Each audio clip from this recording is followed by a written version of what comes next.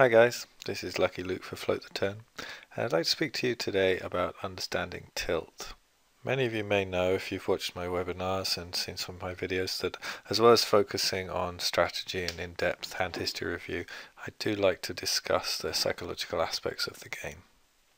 I come from a background in teaching. My background's in philosophy and psychology, amongst other subjects. I've taught these quite extensively, and I often find myself reflecting on the fact that a lot of players, even some very high stakes professionals on the live tournament circuit, mentioning no names, I'm sure some of you can think of some good examples for yourselves, but some of the very top tier players actually have extremely clear leaks in their mental game and quite massive tilt problems, in fact. So, of course, while we know that it is theoretically possible to be a very good player and have big mental game leaks, we also all recognize that these are still profound leaks, and anybody who has them is going to be losing money as well as losing sleep over the poker that they're playing.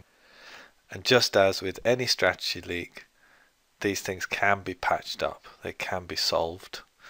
Now, a lot of people don't focus enough on their mental game, I think. They find, there's a lot more material out there for how to improve your strategic understanding, and it's easier to start to get to grips with really than mental game and emotional stuff, because it's more a matter of studying these hardcore concepts, these definable things. I mean, emotion is something that even in scientific terms we have a hard time getting to grips with, because it's so subjective and it seems on the surface kind of vague and nebulous and difficult to pin down. I'd like, as part of this video and as part of the work I do teaching mental game in general, to suggest that this is not actually the case, that there are clear-cut things that we can do to understand our emotional reactions and to improve them in game. And that just as with any strategic leaks, we can notice, come to understand what we're doing and work on it, change it and improve it to the point that it's no longer a handicap or a leak in our game, but it's actually a positive skill set that we possess, and it's advantageous. It's going to allow us to make more money, a better return on investment in our game, and also to enjoy the game of poker a lot more.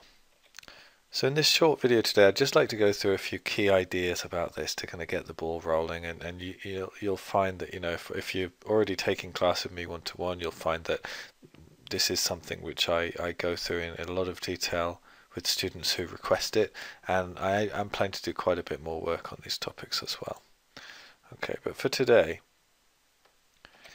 I'd like to look over some of what I think is the most fundamental content of all on this topic.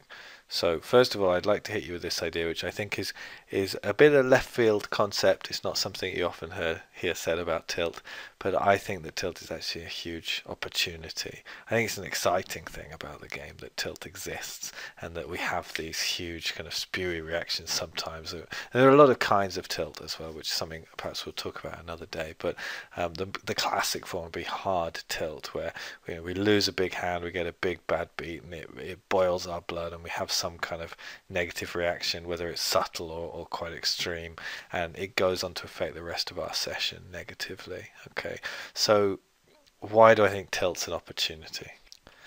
The main reason I think it's a fantastic opportunity is that whereas with most areas of poker, when we're studying strategy, when we're studying push-fold math, or we're studying game theory, or we're studying position, stack depth, and all these other key concepts in strategy of tournament poker or any other form of poker, it doesn't have a very direct applicability outside of poker. The stuff that we learn when we're becoming better poker players, it does have indirect connections to other things that we do in our lives, but it doesn't carry over very smoothly or very simply and directly to a lot of other areas of our lives. Okay, there are parallels, but it's usually indirect and often kind of metaphorical parallels.